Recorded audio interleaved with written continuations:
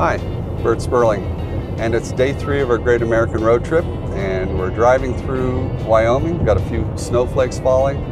It's beautiful open country, and something exciting just happened, and that is we just crossed the Continental Divide, which divides the U.S. from the eastern half to the western half of the country, at least in geographic terms.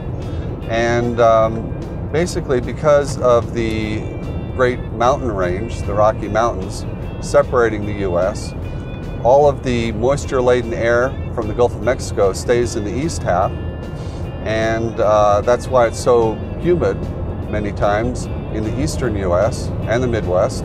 And out west, though, that we hardly have any issue with humid days, at least not like they do back east. So anyway, it's very exciting and represents how far we've come in just a few days, and looking forward to seeing Denver in a few hours. See you later.